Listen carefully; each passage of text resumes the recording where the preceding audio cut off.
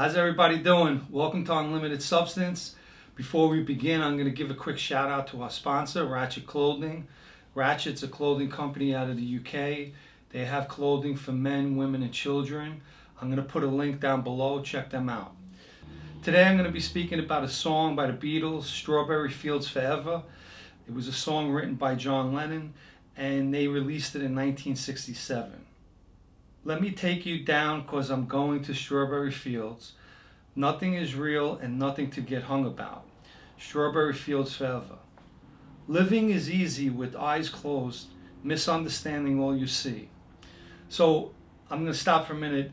That line, I think, is a testament that people are definitely living with their eyes closed and they're believing what they hear and not what they see.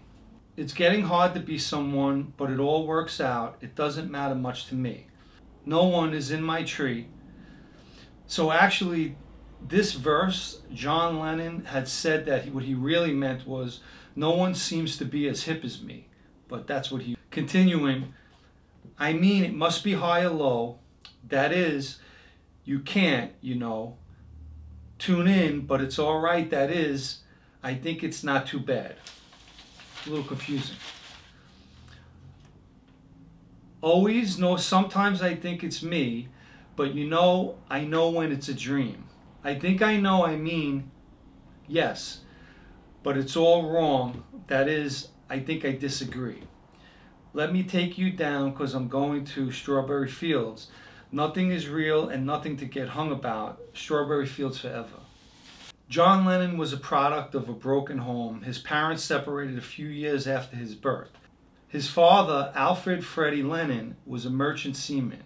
His mother, Julia, began living with another guy, and eventually John Lennon went to live with his aunt named Mimi. The father left and never came back. On July 15, 1958, Julia Lennon was hit by a car and killed. John Lennon would go on to write the song Mother, which he addressed his parents who he felt abandoned him.